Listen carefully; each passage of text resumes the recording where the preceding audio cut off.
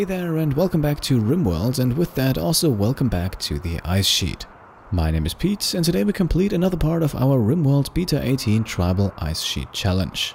Our tribal colonist Cambiar is still busy researching electricity after we completed researching beds in the last episode, and Cambiar also built himself one.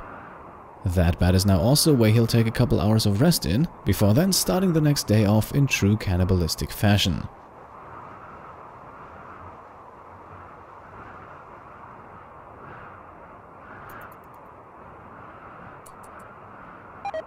And with that breakfast, he has now consumed his first entire human corpse, leaving us without any food reserves. So let's hope we get a small raid or another crashed escape pod soon. Right, I watched Cambiar's hunger bar tick down bit by bit here, and no, we sadly did not get an event that would help us get it back up. However, while scanning the map for animals here, I found a hare. Obviously, that's not going to be a long-term solution to the problem, but it is definitely better than nothing, so let's have Cambiar engage immediately. Alright, one hit with the club and the hare is dead already, so let's consume the body right on the spot here.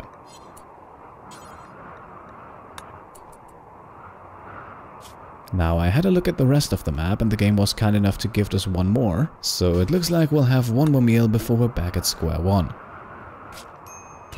This hare also does not seem to go down that easily, as it is fighting back viciously. Eventually though, Cambiar gets the kill, and even though we are in the early stages of hypothermia, I want Cambiar to treat his wounds immediately. Okay, everything is bandaged up and that means we can haul the hare back to base, and then with the sun going down and night setting down above the ice sheet, Cambiar can now get some rest. The next morning then, Cambiar consumes the other hare, and with that our food reserves are back down to 0, and a few hours later things get even worse as Cambiar suffers his first mental break. Now, a mental break, that is always a risk when a colonist's mood is too low. In Cambiar's case, the mood boost from cannibalism expired, and that, combined with 2 hare corpses, was enough to push him over the edge. Now, the game has different kinds of mental breaks. We are currently experiencing sad wandering, which basically has Cambiar wander around aimlessly around the base. Now, while he's in that state, we cannot control him, and out on the ice sheet that poses a real danger, because surprise surprise, it's still pretty cold outside, and Cambiar is slowly starting to feel the full effects of hypothermia. And then, in true Randy Random extreme spirit, things get even worse. In the most inconvenient moment possible, we get our first raid. And I had hoped for a tribal raid, so guys on the same technology level as us. Unfortunately though, that is not the case, as this guy is equipped with an auto pistol. It is in awful condition, but in this stage of the game it is still a very dangerous ranged weapon, and one wrong hit could take us out of the game entirely. Now luckily Cambiar's mental break comes to an end shortly after the arrival of our enemy, and so we can now prioritize tending to his frostbite.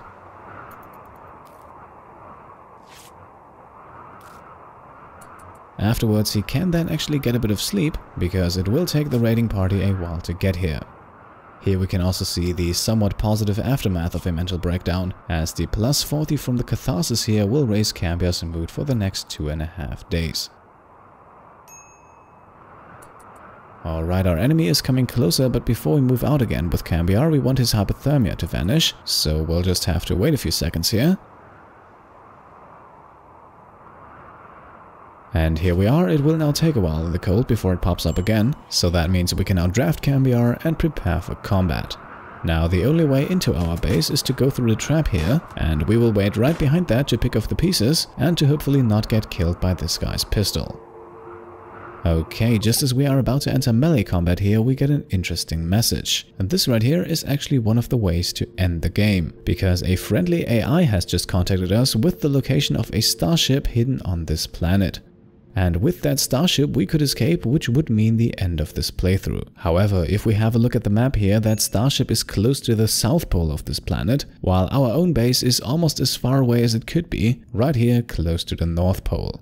So we are still far away from being even remotely able to travel down there, so let's keep it in mind but focus on the here and now. And in that here and now, the game was actually not paused while we were looking at the map, and so we sadly missed how Cambiar took his opponent down.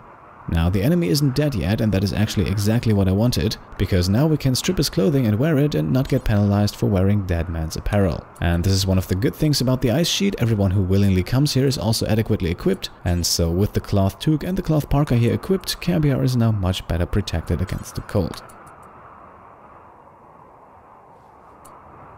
The decision to switch the steel club for the auto pistol is also a no-brainer, I think. This now gives us a ranged weapon, and with the goal being Cambiar's survival, those are generally preferable. Now, because we need to eat soon, let's also have Cambiar put the attacker out of his misery. He is already in the process of bleeding out, and if that doesn't kill him, the cold surely will, so the least we can do is to speed up the process. Afterwards, Cambiar will also have a meal right here on the spot. Then he can rearm the deadfall trap, just in case we have more visitors soon.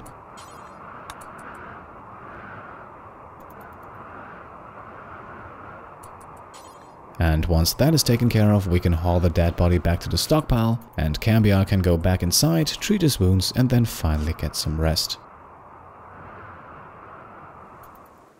After a few hours of sleep then, Cambiar's wounds are almost all healed again, as we get another event, a rather neutral one this time however. A group of travelers from another tribe is passing by. Now they don't have anything to trade, so I think we'll just let them pass by. Instead, we can now focus on improving our defenses. I have given Cambiar a mining task here for 6 blocks of steel. With that, we will eventually build what you can see on screen right now, 7 pieces of steel wall, a steel door and 2 steel deadfall traps. Those will be placed in another line ahead of the already existing defenses, and we will eventually mine out that one piece of mountain on the right side, so that our enemies have no other choice but to go through a small trapped corridor to reach our base. Now Cambiar has once again gotten food poisoning here, which will make the mining process a lot slower, all the while we see that our visitors have spilled some blood. Now at first I was looking for a polar bear or another wild animal in the vicinity, then however I figured out that 2 of these guys got into a fight with each other. You can see it here, Tona and Lax have apparently been brawling. It didn't really hurt their relationship that much, but it sure did leave them a bit bruised. And based on that, a rather devious plan began to form. Now as you can see here, the group is moving again, but Lax is lagging behind a bit. His injuries have apparently affected his movement speed, and I think we can use that to Cambiar's advantage. We will now wait for the bulk of the group to pass by, and then we'll draft Cambiar and his auto pistol and set up a little ambush. Yes, we are going to attack a totally harmless group of tribespeople here, because unfortunately that is the level you need to stoop down to occasionally if you want to survive out here on the ice sheet. Now, one more thing before we start attacking here. This guy is a member of the Grey Leopard Born. That is one of the tribes here on the planet, and if we look at the faction tab, we can see it is also a tribe that is at least somewhat friendly towards us at the moment. That green plus 15 is a measurement of our current relationship, and I want you to watch that closely, because Cambiar is now about to start shooting.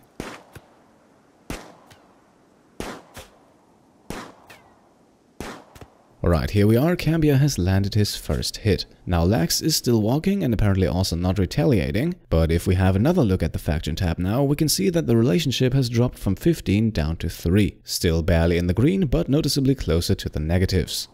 Now the majority of the injuries here on Lax have come from the previous brawl. Cambiar's gunshot, however, has hit his right arm and caused some significant bleeding. Not enough, however, to put Lax in serious danger, so we sadly have to continue.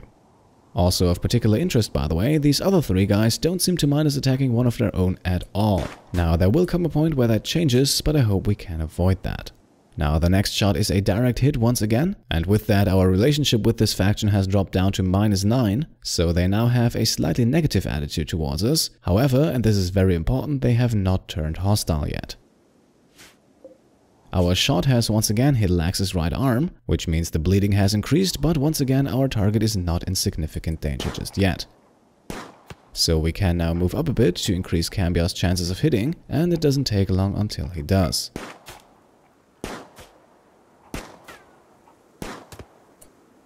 This gunshot has now hit the torso, and our target is now in the process of bleeding out. He does still have 23 hours to be rescued though, which is more than enough to comfortably escape the map. And if he does, all of our efforts here would have been for nothing. So with a faction relationship of -20, we have no other choice but to keep firing.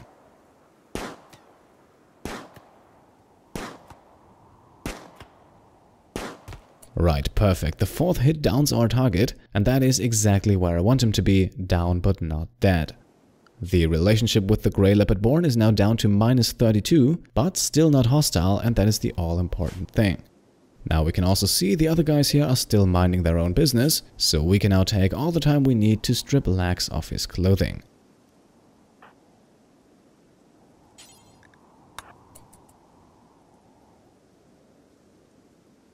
And let's actually compare what he has to what we are currently wearing. And the main stat we are of course looking at is cold insulation. His normal quality cloth parka sets off the threshold by -40 degrees, while the shoddy one that we grabbed as loot in the previous raid only protects for -28. The same thing is true for the cloth toque. Lax's normal quality one protects for -9.6 degrees, while the raided toque protects for only -6.5 degrees. So we will now gladly take Lax's clothing here, providing us with a substantial boost to our cold resistance, and with that we have actually taken one of the most important steps in the early game in this playthrough, cold protection down to a level where only the coldest temperatures out here on the ice sheet will have a negative effect on us. So Cambiar, who has just consumed some of Lax's pemmican here, he is now a lot more resistant to the elements out here. Alright, now Cambiar has hauled everything back to the base, except for Lax that is, who is still bleeding out in the cold. And while Cambiar is beginning to mine, we get the message here, the Grey Leopard-born have lost their member Lax, and this gives us another -5 penalty to the faction relationship. Still, even at -37, the tribe has not turned hostile on us yet, which means they won't send raiding parties to our camp, and as long as they don't do that, the negative relationship will not hurt us that much. We can now haul Lax's body back to the stockpile, and with that, for the first time in this game, our food reserves are actually looking quite decent. With about 1.5 bodies and a few small bites of pemmican, we should now be able to survive for a few more days, and who knows what Randy throws at us in the meantime. You were maybe also able to catch it on screen a few seconds ago. Thanks to the new clothing, our minimum comfortable temperature is now down to -48 degrees, and right now we only have a smooth -20 outside, so Cambiar is well prepared for things to get a lot colder. Now while Cambiar is sleeping, we can quickly increase the size of our stockpile zone here. As you can see, we are slowly running out of space. This is of course only a temporary solution, and we will build a real storage room soon. With the storage area increased and the roof in place, we can now continue to work on the defenses and have Cambiar mine the remaining 5 blocks of steel. While hauling things back, he can also get some food, and with that, one more body completely disappears. Now it's time to get started with the construction work, and that means we can now also put the 2 deadfall traps in place. Those will go to the left and right of the doors here, so that Cambiar and any other friendlies can pass through without being harmed, while anyone who attacks us has to take the long trapped way. For anyone who has ever played a tower defense game, this layout should look vaguely familiar.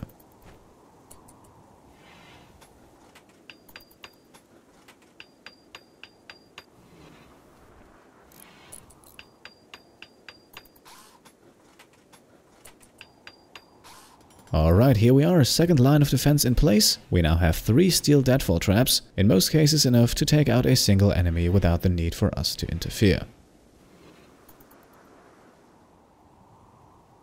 And it seems like the new defenses will be put to the test now, as we have the second raid of Cambiar's short stint on the ice sheet coming in.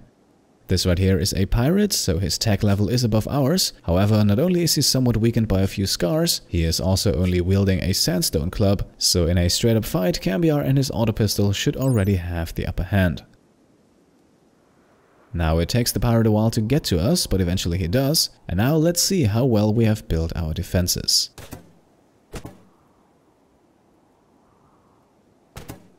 Lovely, the pirate is down but not dead, and we didn't even have to fire a single shot, so let's do the usual and begin looting.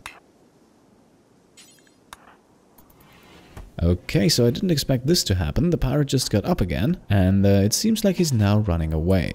However, since he is worth a few days of food for Cambiar, we of course cannot let that happen, so we'll quickly pursue.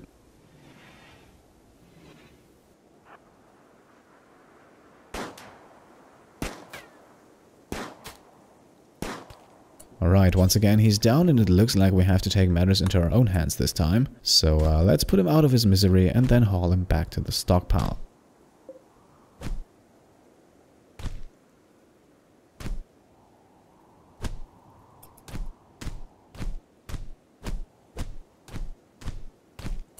Okay, now this took a while, but our enemy is finally dead, and so Cambiar can now haul back the rest of his items, reset all 3 traps for the next visitor, and then get a taste of who he just killed.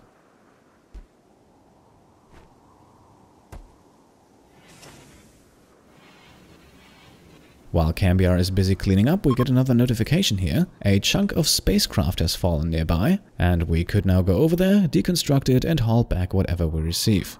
However, as far as I know, these spacecraft chunks will always only give you steel and components, both things that we do not desperately need right now, and considering the rather long way over to the crash site, I think we'll just let those chunks be for the moment. Outside of the base, I also quickly spotted another hare, so let's hunt that down for a slightly more balanced diet.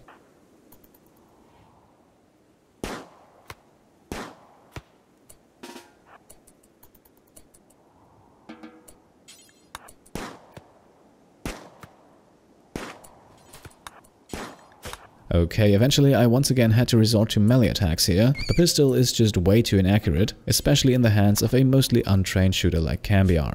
As the game progresses, of course, and Cambiar has more opportunities to shoot at things, his shooting skill will also slowly increase, but for the moment his accuracy is simply not good enough to shoot a small animal like this over long distance. The hare will then also be Cambiar's next meal on the evening of the same day, and he consumes it in one go, freeing up another space in the stockpile. And speaking of stockpile, now that we are about halfway through to our research of electronics, I think it is time that we start another small project. Now, our current stockpile is not only filling up rapidly, but apart from the line of defenses that we already have in place, it is also completely unprotected. So if, let's say, a polar bear or an arctic wolf were to sneak into the base, they could easily eat one of the corpses outside. This early in the game, that might be devastating though, and so I have queued up a sizable mining order here.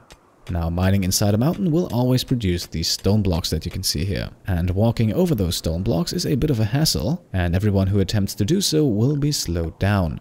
For that reason, we will create a dumping stockpile for these stone blocks behind our defenses, so that whoever makes it through will then be slowed down in a big pile of stone chunks. Now, a mining project of this size does take a while, but roughly half a day later Cambiar is finally finished, and he can now begin hauling the stone chunks to the stockpile.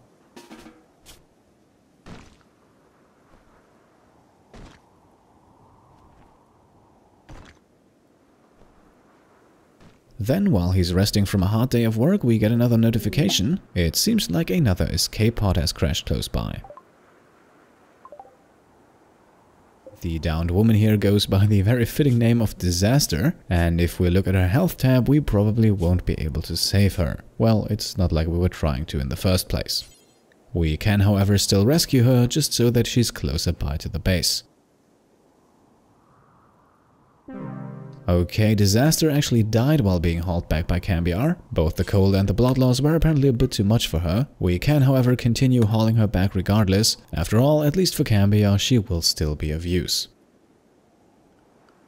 Now, while Cambiar is resting and there are still a few stone chunks waiting to be hauled, we can already create our second stockpile here, and we will use the stockpile to store pretty much everything that's not corpses or building materials. And yeah, I know I said earlier that one of the reasons for building this stockpile was actually to protect the corpses. However, having them this far away from our small shelter is not really ideal, as it will take Cambiar just way too long going back and forth for every meal.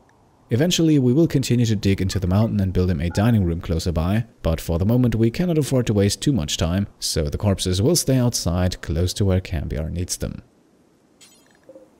Now, I have also told Cambiar to mine one more chunk of steel here, because we need a bit more to eventually build a door in front of this storage room, otherwise the new stockpile won't really be that much of an upgrade compared to what we already have outside. Shortly after, we get another event, and a very interesting one at that. A meteorite has crashed down in the area, and not just any kind of meteorite, this one left behind a large chunk of silver ore. And in case you didn't know, silver is the currency on the Rimworld, and now we have an excellent opportunity right here to mine a large sum on our own. Now, we already have a smaller one a bit further down southeast, but this big one here could easily provide us with about 500 silver or even more, good enough to buy maybe one or two nice items from the next trader.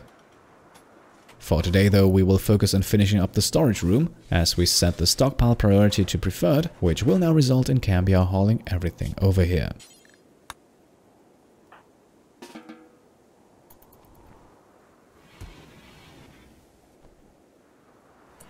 And here we are now, roughly 10 hours later. All of our valuables are now safely stored behind steel doors inside of a mountain. Now we can only hope that a trader passes by soon who's interested in buying them. For today's episode though, I think this is a good time to make the cut. I would say we have progressed nicely today. We saw Cambiar fend off his first raids, the food situation is looking not as critical as it used to be, and we also started digging into the mountain. In the next episode we will probably go after some of that silver ore, and if things remain rather quiet we will also continue work on the mountain base. Until then, as always, leave a thumbs up if you liked this episode. If you want to support the channel, then of course feel free to subscribe, and as always, thank you all for watching and I'll see you next time. Cheers!